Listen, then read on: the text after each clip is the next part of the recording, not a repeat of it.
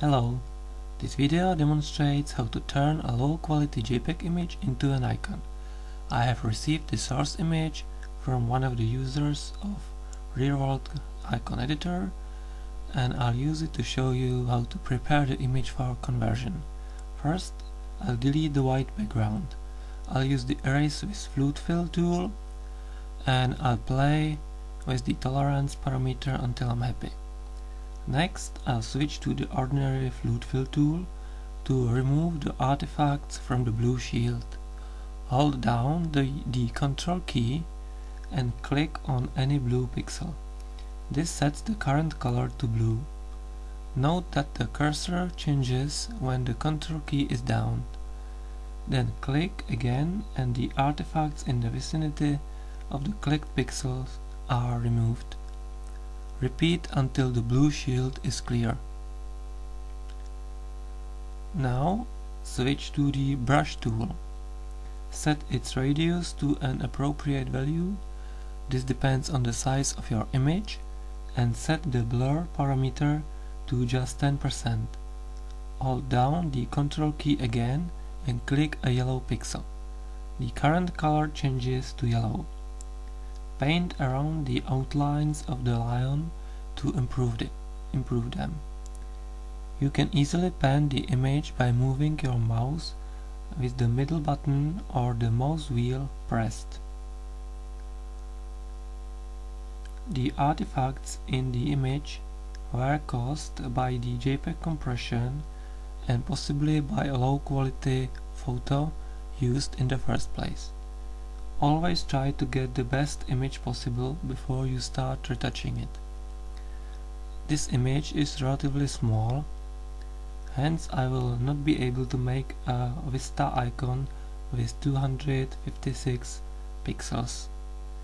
If I really wanted to have an icon in Vista format, I would need to upscale the image in the very first step.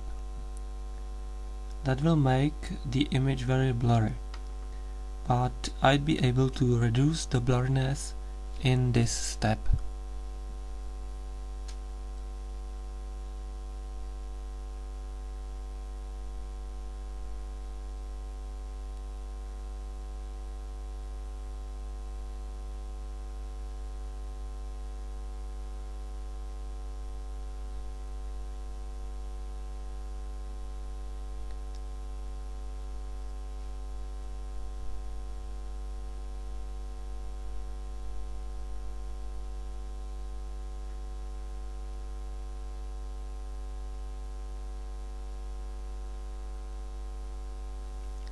When needed, reduce the radius of the brush to be more accurate.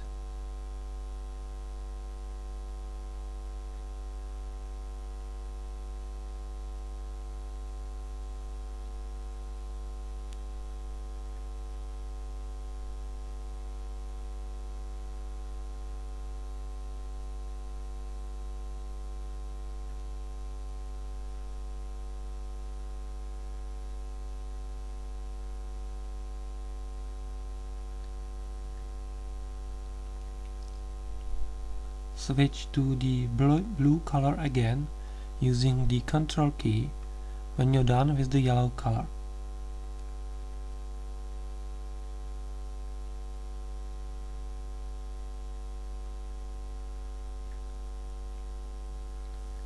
Use the brush to make the gaps larger. If you do not like a change you have made, simply use the undo function.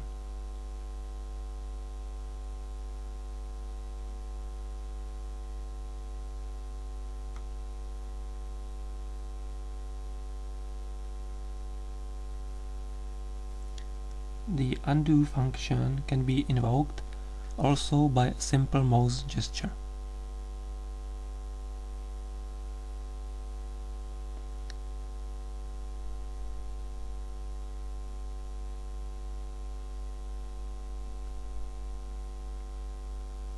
When you're happy, click the Create Icon button.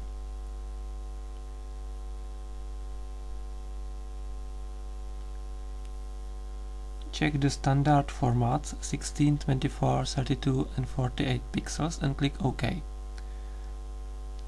Not bad. We could end here, but I'll show you one more trick to separate the lion from the shield. Close this window.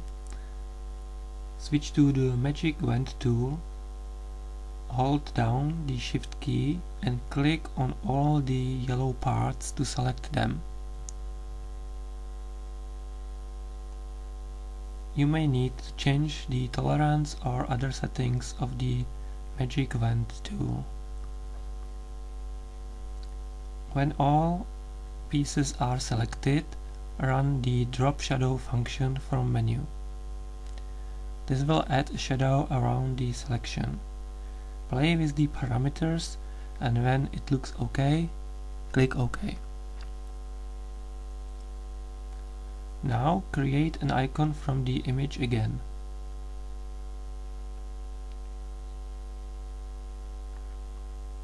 Isn't this better? A little bit.